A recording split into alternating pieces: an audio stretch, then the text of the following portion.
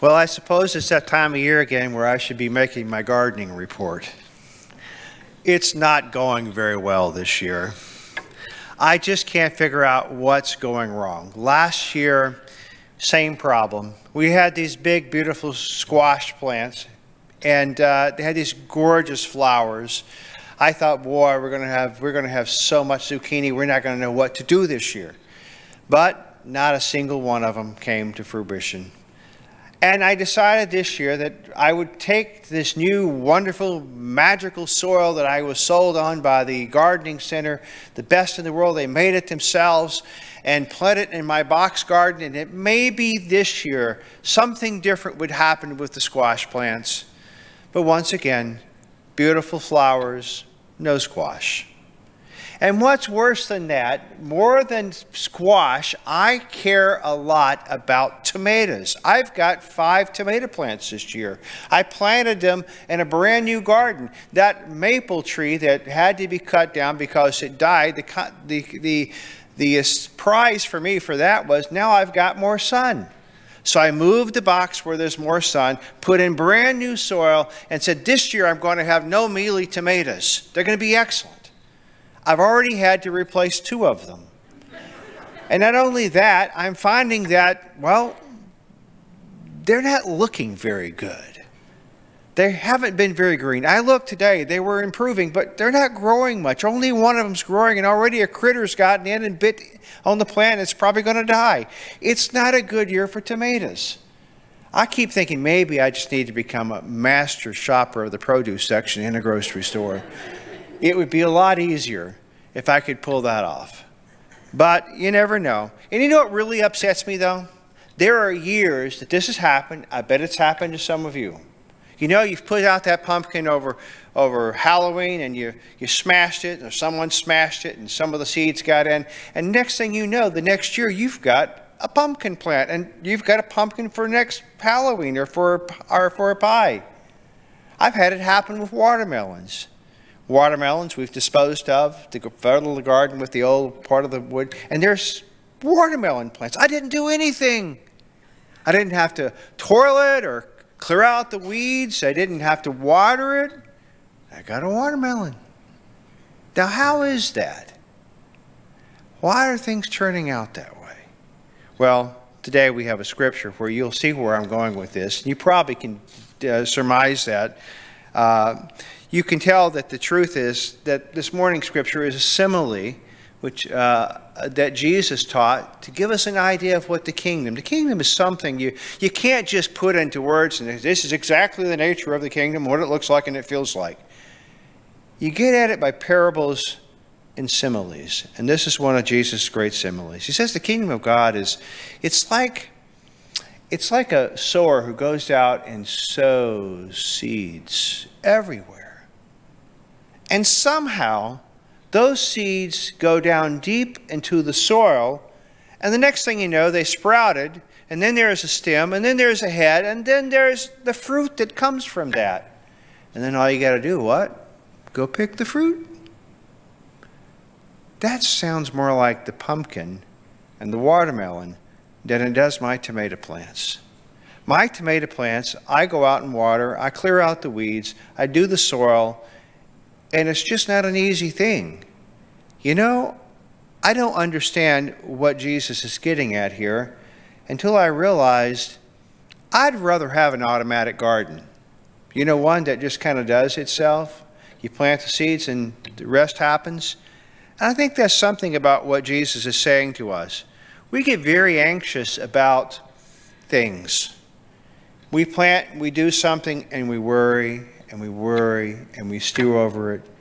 We expect the worst. We make plans for what happens if things go wrong. And but in this garden of the kingdom, when you sow the seeds, you don't have to worry about it so much. Because it's not all up to us, it's up to God. And God makes them grow. There is the word, I didn't realize this week, the ancient Greek word for earth or for soil is a rather magical word. The word is, the ancient Greeks apparently understood that the scripture in our text here means automatic, because the word ground meant automatic. So when Greek people, ancient Greek people, looked at the earth, they saw that seeds were sprouted, and automatically you've got things growing out of it. You don't have to do anything. It just happens on its own. It's automatic. I love that. I love the idea of something automatic. How many of you drive a manual shift? Anyone can drive a manual shift here? This crowd better than most. Kara has to raise her hand. She had no choice. We've got 2 manuals. And she's had to learn on manual. She's doing quite well with that. Now it's a breeze from here on out, sweetheart. But I got to tell you, owning an automatic is nice, right? Because you don't have to worry about the manual. And now they've got cars that not only cruise control, but you flip the switch and you flip the thing twice on the Tesla, and guess what happens? It self-drives. It steers itself. It's automatic. Now you got to keep your hands on it. And I'm not sure I want to give up that much control to any machine. But I like the idea of automatic. Now, Jesus seems to say that God is the automatic gardener. We need to be reminded in this life, it's not all up to you. Your job is to be faithful and to plant the seed. To plant the seed by your example, by the way you live your life in goodness and generosity and love and gratitude, by having compassion and being a merciful person, by being a person who works for justice, by being a person who is a reconciler, practices the discipline of forgiveness. That's your job. Spread that seed. Share the good news in your words with others. Spread it out. But it's not all up to you to bring it to fruition. Not at all. You know, the other word that I often think about that we live by, rather than automatic, I think the other word that we often live by is anticipate. Are you someone who anticipates trouble all the time? We anticipate, oh, what could go wrong? Oh, when's the other shoe going to fall? Uh-oh, I don't know when that's going to happen to my kids. I worry about my kids. I worry about my, some of you have adult kids. You worry about them. You worry about your grandkids. What's going to happen next? What have I got to get prepared for? You've got that, it's almost like, you have the guards at the fort, watching the fort at night. You don't know what's coming at you next. And you want to make sure you've got plan A, you've got plan B, you've got plan C, and maybe even plan D. And pretty soon you find yourself living in a lot of anxiety and a lot of fear. It can take over your life. Like kudzu. It can just take over your life. And you have to keep trying to cut it back, but it keeps growing back. And you don't know what to do with it. We live in a culture of anxiety. This was true before COVID. I mean, can you imagine what COVID did to an already anxious country? We live in fear. Turn on your television. Why do you buy the things you buy? Someone wants to create a need. How do they create a need? Oh, they tell you need to be afraid. You got to be afraid. An air purification ad I saw this past week said, "Are you sure you're breathing clean air?" The truth is, most people spend 90% of their time inside where air can be 5 times more polluted with germs and mold and virus. Are you sure you're breathing clean air? One marketing ad for testosterone drugs says, "Many men 45 years and older just don't feel like they used to." Are you sure you're not one of them? Then there's this ad promising relief from anxiety. Boy, I love ads that promise relief from anxiety. This one's particularly good. If history has taught us anything, it says, it's that we can get through anything and that beer sometimes helps. Just in time for Father's Day. Coors Light. Anxiety can be just about anything. That general foreboding about the way the world's going. Boy, we have lived with that, both in the virus, but also politics. Whether you're left or right, doesn't make any difference. It's the same experience. Oh, the world, where is it headed? We don't know. Things are up in the air. A preoccupation. Sometimes we can become so preoccupied with our health concerns. I hear this happen. I went through this with my parents too. And I know when you get older, it's just part of life. But sometimes it's like, is there anything else we can talk about? You know what I mean? It just, every little thing begins us getting more anxious than maybe we really need to be about it. And we start to think about it all the time. How about our kids? Because sometimes we're very, very anxious about our kids. Very anxious. How are they going to do in this world? How are they going to make it in the world? They're going to make it? We look at things, we start thinking, something, they're struggling with something. Oh, we jump to conclusions. Oh, no, oh my goodness, what's going to happen? They're not going to make it in this world. Remember all those wealthy people? That wonderful documentary I watched, a horrific thing to see, where that person stepped assuring these ultra wealthy people that he could make sure they got into whatever college they wanted their child into. Their children were going to make the top tier because he was going to ensure it. Some of those people are in jail now because they listened to a man like that. But they're so anxious about getting ahead. What's going to happen to their kids? And it takes over their sense of morality, their sense of place in this world. It makes them think that they somehow should have it better than everyone else because of just who they are. But we do the same thing. We get afraid about a lot of things.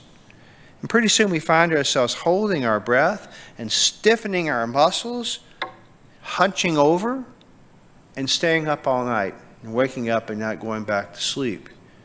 Because that anxiety has taken over. Of course, anxiety is a gift of God. It really is. We need our fears. We need that part of ourselves that says, I'm going to look out for the rest of you. I'm going to keep my eye out for things that can go wrong.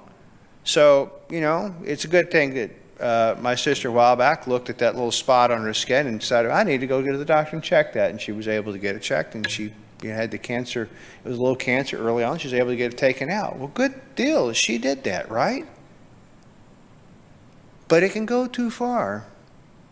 Anxiety can really flood your mind and your heart and begin to affect the quality of your relationships because that's all you're thinking about. You're not present to anything else. It can separate you from yourself where you're so preoccupied. It can separate you from God. You can separate from God because at some point, anxiety that's out of control becomes really a lack of faith. Not really trusting that this God who gave us this world is going to care for us and be there with it. This God's going to provide and see us through these times. So there's a real danger we have to overcome. To live alive is to live with that same faith that, I've really been given one job in life, and that's to share the seed. To share the seed of God. It happens with churches too. I remember back when I was in school at Loyola, training to be a psychotherapist, I'd gotten to know the district superintendent of the United Methodist Church. I was still a United Methodist pastor. And she said, do you mind if I put you on the preaching list sometime? I said, I'd be glad. Put me on the preaching list. Some churches need, substitute pastor. Well, I got a call from a little church down there in Wicker Park. They said, could I come preach their little small congregation for that Sunday? And so I prepared and didn't have a lot of time. I was working 4 or 5 jobs. But I came up with a sermon, showed up, and you would have thought I was Fred Craddock or Barbara Brown Taylor or William Sloane Coffin, one of the great preachers that showed up. They thought it was just an amazing sermon. I knew it was not even half of what I should have been able to do that week. And I walked out. Everyone wouldn't let me leave. Everyone wouldn't talk to me. Do I have any family? Am I married? Do I have kids? Do I need a church? Where do I live in the city? And before it's over with, I was convinced that if I joined the church, I could be president next year of the congregation. Such was the anxiety of those people, which is understandable when you see your church go down and down and down. Like right now, I feel a little anxious. I mean, where is everyone? We've been through COVID. I know people are going to come back more in the fall, but still, you get anxious and you get afraid. And what happens when you get afraid? Well, you know, some of the things you fear, you create. That happens with a lot of churches. They get so anxious about their survival, they start doing things that run people off, rather than believing that the church is God's church. It's not our church. That my life, I'm a servant of Christ. I am Christ's son or Christ's daughter. God has purpose for me in the larger scheme of things. And my job is to do what my evangelism professor said. My evangelism professor in theology school was George Morris. George Morris was a Southern guy. He was a great storyteller. I don't remember a lot about his class, but some of the funny stories he shared. But one thing stuck with me that he said over and over to the class. He kept telling us the same thing. It's really quite simple, he said.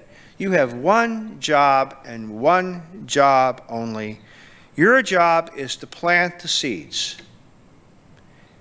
Your job is then to trust God to do the rest. That none of us convert or bring another person to the faith. We simply share the faith and leave the rest to God. Now that seems to apply to life, and my life, and your life. To be able to think, I need to be faithful in the things I do.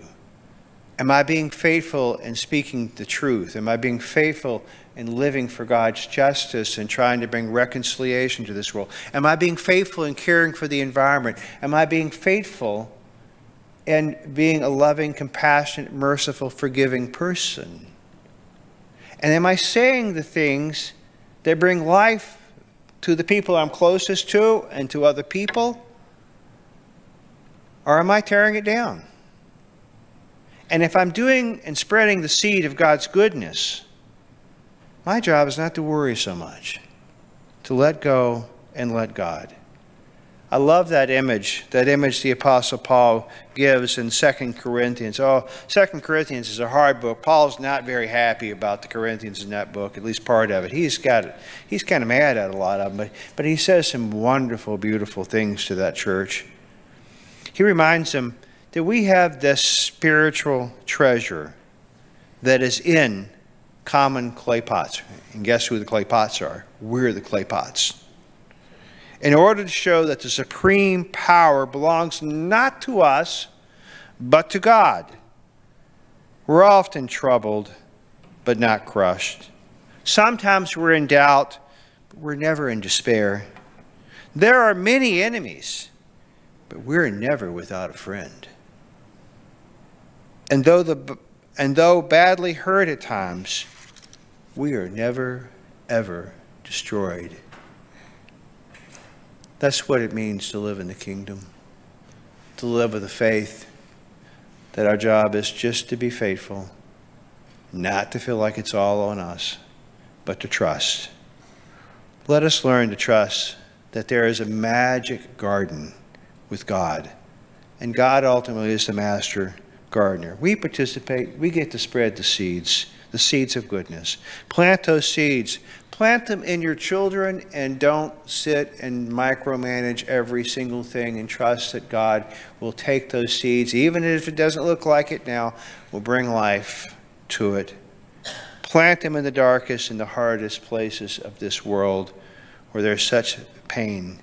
Plant them and dare to believe God will make those seeds grow, and God will bear good fruit in the seeds that you plant. Amen.